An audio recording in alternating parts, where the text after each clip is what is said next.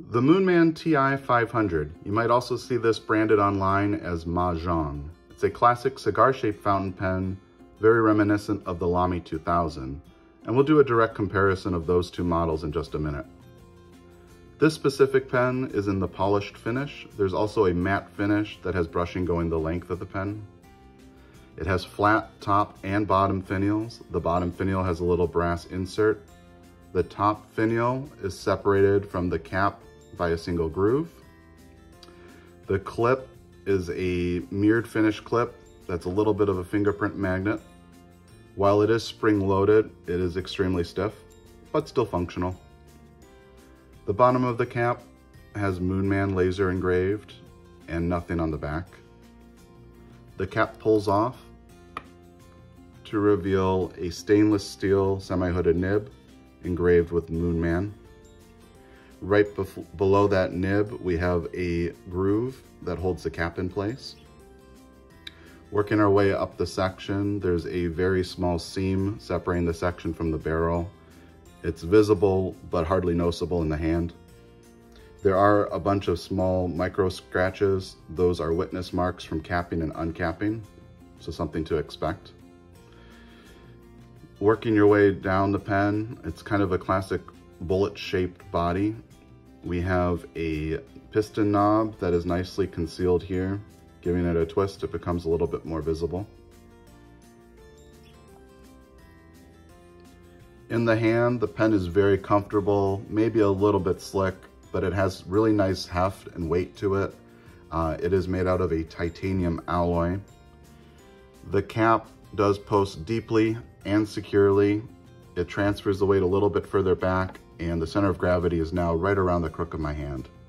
An extremely comfortable pen in the hand. In terms of size comparisons, here we have the Moonman Ti500. Next to it is a standard Pilot G2 rollerball pen and your typical Sharpie. Compared to the Lamy 2000, the Moonman is a little bit longer. The Lamy has a clip that is squared off on the back, so you can actuate the hinge just by pushing down. Moonman, on the other hand, decided to chamfer this back end, so you can't push down to actuate the hinge. The only way to open and close it is by pulling. Both pens pull to uncap.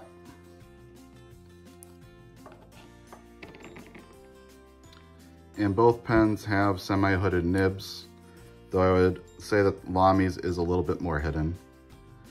The Lamy 2000, one issue that I called out on the video, which I'll link in the description, is that the clip seals both the nib and the section. And what that means is if any ink comes out on the nib, chances are it's going to also stain the section. Moonman actually fixed this issue by introducing a little groove at the bottom of the nib. What this groove does is it engages onto a cap liner to seal off just the nib so the section stays dry. Working our way towards the back, the Lamy 2000 has these two ears that people have complained about, saying that they're uncomfortable when you're holding the pen. Moonman got rid of those and just has a single seam. Also, the section of the Moonman is a little bit more narrow than the Lamy 2000. The Lamy 2000 does have an ink window. It's not the most visible in the world, but it is there, and Moonman omitted it altogether. In terms of posting, both pens are excellent posters, though consistently the Moonman is longer than the Lamy 2000. Okay, disassembling the Moonman Ti500, and don't worry, this was not a pen-related injury. Cap pulls off. I'm not going to disassemble this cap any further. There shouldn't be any need to for regular maintenance. The section unscrews. The first time I disassembled this pen, the section was pretty stuck. I soaked the pen in warm soapy water and that loosened it up just fine. Now the nib and feed appear to be glued to this section, so I'm not going to disassemble that any further. And then to take apart the piston mechanism, unscrew the piston knob. If you look closely, there are two flats there and there. Moonman hasn't released a tool to disassemble this yet, but I found if you take a pair of calipers, you can grab a hold of those two flats well enough to disassemble it. Okay, give it a little twist.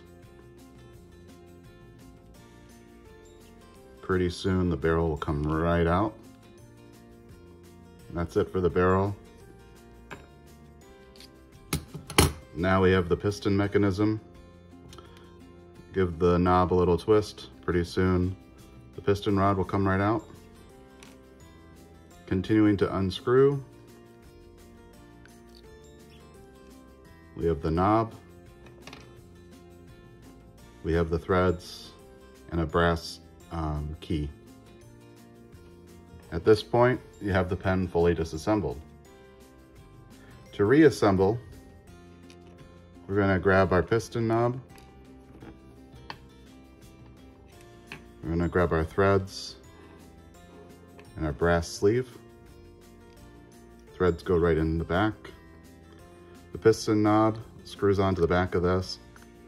Now I found it's kind of challenging to get the piston rod lined up properly with this subassembly, but if you give the piston a turn, eventually you're going to see the threads start to catch. There we go, now it's catching. Now whenever I turn it, the knob, the thread should turn with it. The piston rod is ready to be slid back on. There we go. Now twist it all the way down, and what we're looking for, perfect, is for this piston knob, the silver piece, to line up with this flange right here. That looks just about right. Sometimes this takes a couple times of twisting the knob and putting the piston rod back in to get it to fully seat, but that looks just about perfect.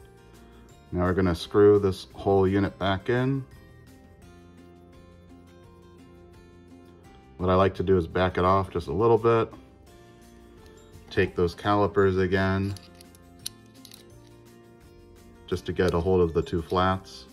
Give it an extra twist to make sure that we are fully seated. Perfect. Section goes back on. And then the cap. And we're ready to ink up. Okay, inking up the Moonman Ti500. Today I'm using Diamine Midnight. It's a nice blue-black ink. We'll pull the cap off. Unscrew the piston knob. That brings the piston all the way to the bottom of the barrel. Submerge the pen into ink and slowly twist it back up. Since there's no ink window, you can't really tell how full of a fill you have. So what I like to do is bring the piston knob all the way down again and then screw it back up. That usually gives you a good full fill. We'll wipe off the extra ink.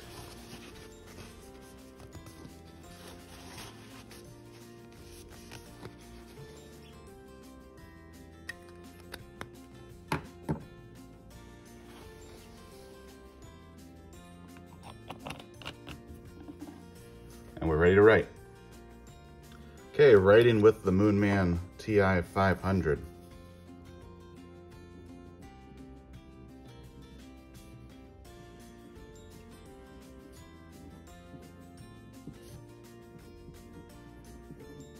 If you look closely on the back of the feed actually has an F for fine. So we're going to call this nib fine.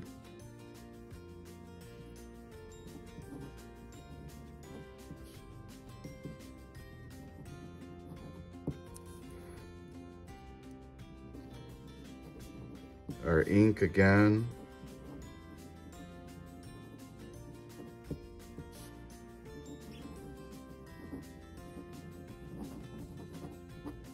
Diamine Midnight.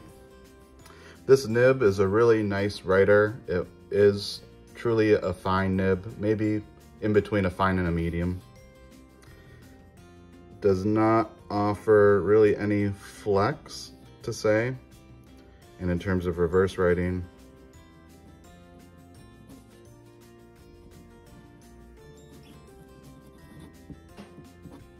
you can definitely do that with this pen. It makes a much thinner line, I would say an extra fine, and the feed keeps up, but it does run a little bit dry. In terms of comparisons with the Lamy 2000, here's our Lamy.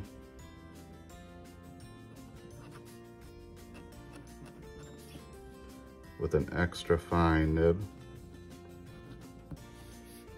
You can see the strokes on this nib are quite a bit thicker than with the Moonman. Let's do a direct side by side. The ink on the Lamy is Noodler's 54th, Massachusetts. So there you can see, I would say the Lamy actually comes between a medium and a broad, whereas the Moonman is a true fine. So what do I think of the Moonman Ti500? I think it's a very attractive pen. I really like the finish. I'm not a huge fan of the clip in terms of the overall design because you can't hinge it from the back, and that it is a fingerprint magnet with this mirrored finish. The pen is very ergonomic in the hand. I don't think it's overly flashy. I think most people wouldn't look twice at this and think that it's a fountain pen or something overly expensive, which it isn't compared to things like the Lamy 2000. I think that they definitely did improve on the Lamy 2000 by changing out the capping mechanism and adding this groove towards the bottom of the nib. That helps with both keeping the nib wet and also keeping the section dry. I do wish that they had an ink window on this pen, though I don't know quite how they would integrate that without really messing up the fluidity of this design. But overall, I do like this pen quite a bit. So that just leaves me to say,